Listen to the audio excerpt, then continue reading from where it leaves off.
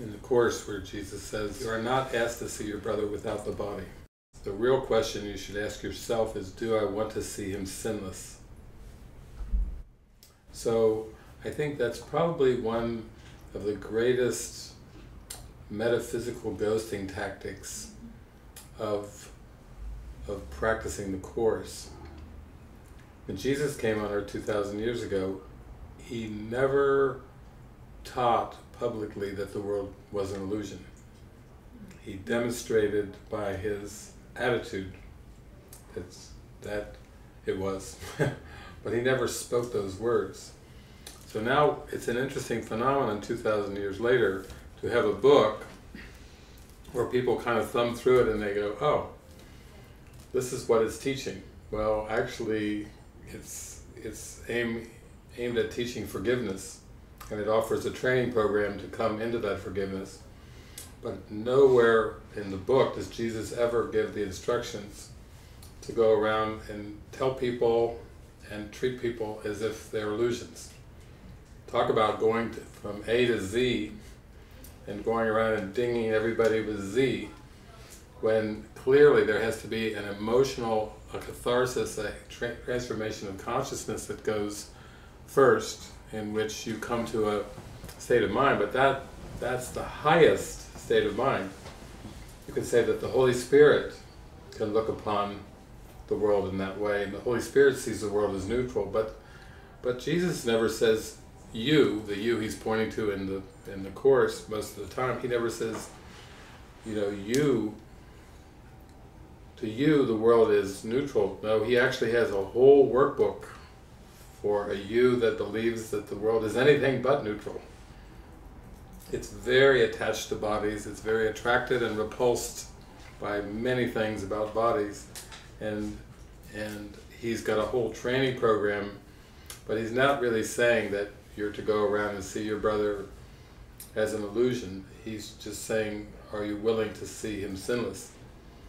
And part of that is to let those judgments and those emotions come up into awareness so that they can be dealt with, not to try to skip over them.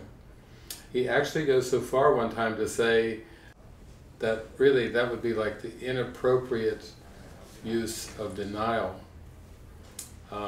The appropriate use of denial is to deny the belief that error can hurt you, and to try to dismiss or disregard the body completely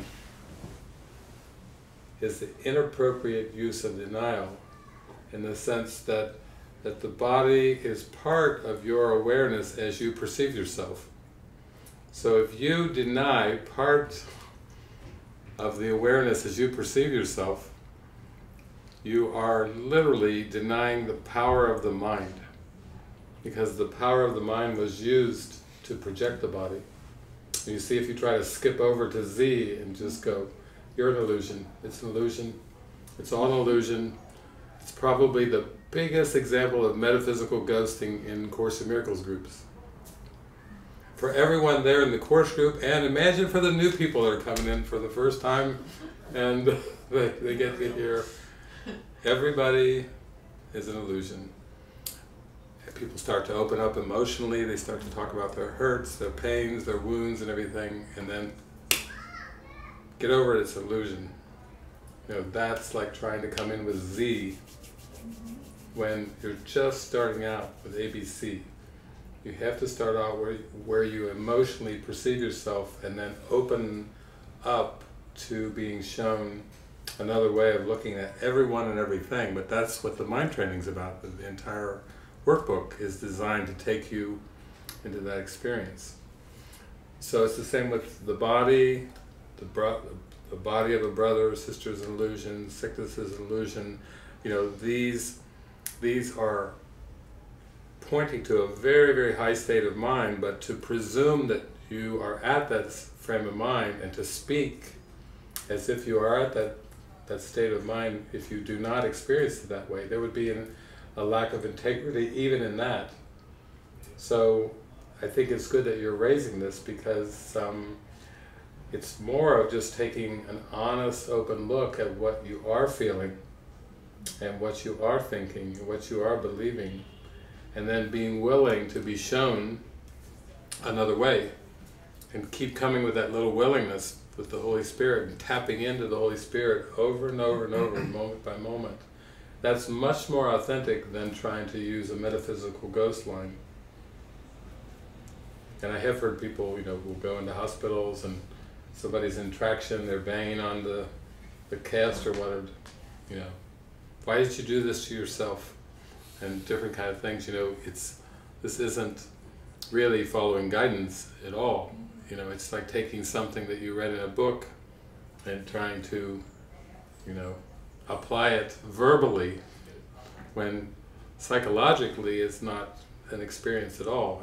And what does that really teach if you're trying to teach something verbally that you don't have a full faith and belief in or a full awareness of?